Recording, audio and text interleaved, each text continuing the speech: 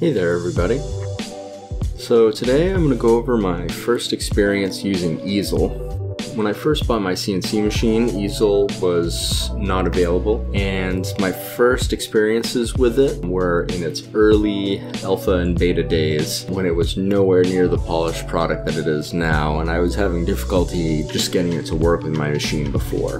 This time I had a much better experience with it. You'll notice here that this is my second attempt at carving this. That is because the underside of this board was already carved before and is not the same thickness throughout. It caused one of the pieces to come loose because the tabs were below the cutting surface. And to compensate, the rest of these pieces are not carved deep enough. So it actually doesn't cut all the way through at all, let alone the tabs. Other than that though, the cam component of this worked flawlessly. It required almost no configuration. I just had to tell Easel that I had an older controller, and it just went from there. Far more user-friendly than something like Universal G-Code Sender or some of the more advanced open source tools that are available.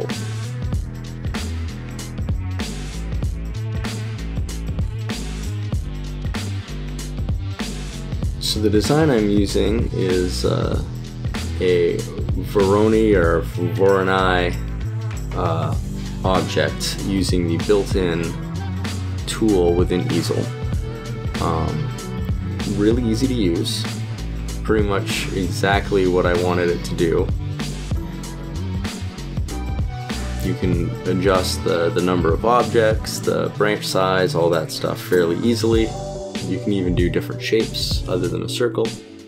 And so here I think that I'm adjusting the depth, and I noticed that it's not reflecting on the preview. So I was a little bit confused, and it took me a while to figure out that when you put in the number for the depth adjustment, you have to either click outside of the box or press enter to have that value saved. If you just click away, then it isn't. And so here I'm trying to adjust, like, you know, the inside the lines, outside the lines, to see if that'll make any difference, if that would be causing some sort of problem. It wasn't. None of that stuff really matters other than its intended function. You can see here I finally figured it out, and the preview is reflecting correctly. Because every machine is different, I'm not going to go over the actual carve process. I will say that the bit that I used was not listed in here, and I chose basically just the closest thing to it that I could see there. If I were to customize the feeds and speeds, I would probably have gotten better quality of performance with the bit I was using, but as it is, it worked fine other than me underestimating the depth of the piece. So you can see here that it isn't going all the way through except for my first attempt. I tried to cut this out using a flush cut saw because my coping saw has a broken blade. I haven't gotten around to get a replacement. The flush cut saw, especially since it was too thick, it did not work well at all. Not the right tool for the job, by any means. So I decided to use the bandsaw, which, you know, is a better idea than the flush cut saw. But as veteran bandsaw users will note, I am cutting this out, and it's going to leave me with a circular product, which is very difficult to cut on the bandsaw. It would have been much smarter for me to just put the fence up and then cut the back off of it first while it was still attached to the board, and basically just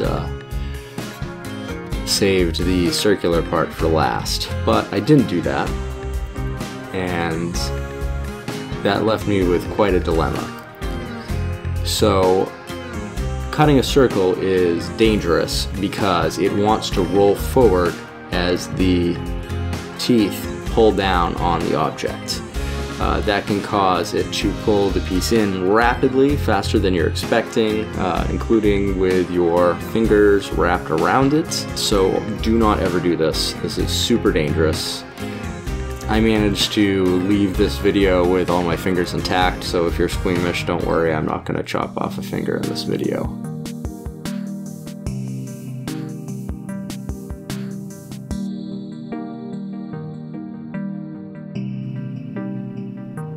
So as I was cutting that out, I realized that that was just a terrible idea. I at least put the fence on so I could cut straight, but that's still not very smart.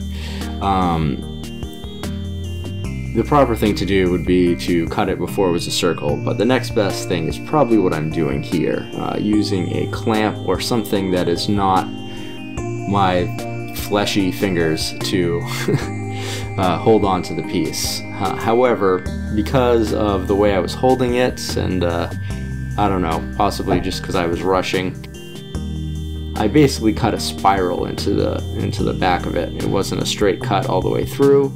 This piece really was just a test run anyway. The final one that I'm going to make, I'm intending to be much larger than this. So this is really just a dry run. I wasn't all that disappointed that it didn't come out perfectly on the first try.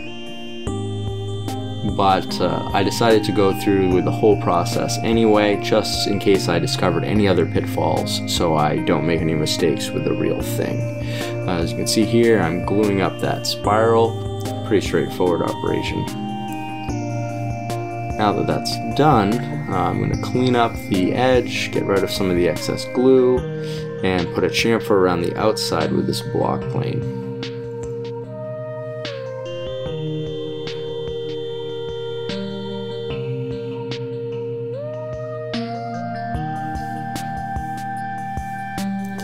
I highly recommend the 3M plastic sandpaper or rubberized sandpaper that can bend and flex.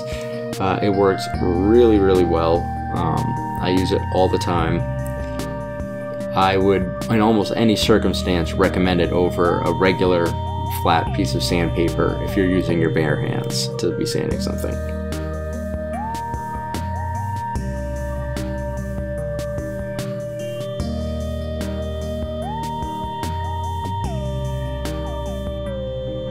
And so this cleanup process is probably slower and more tedious than it has to be, and part of that is because this piece is now glued together in a bunch of spots, and is on one side very thin and on the other side much thicker.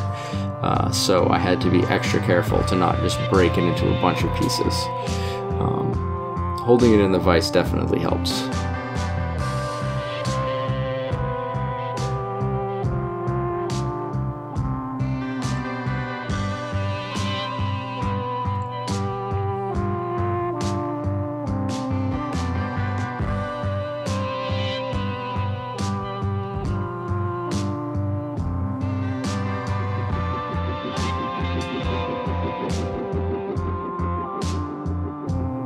This sanding tool from Rockler is super handy. I highly recommend it.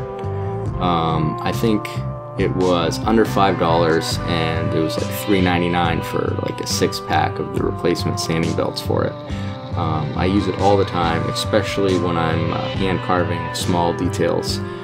It can get into places that I really have not been able to find another way to get into with sandpaper. So that's the final product, at least for this test run. I'll post another video when I decide to make the real thing. Thanks for watching. If you enjoyed this video, please hit the subscribe button. I'm really new to making videos, so that helps a lot. Have a wonderful day.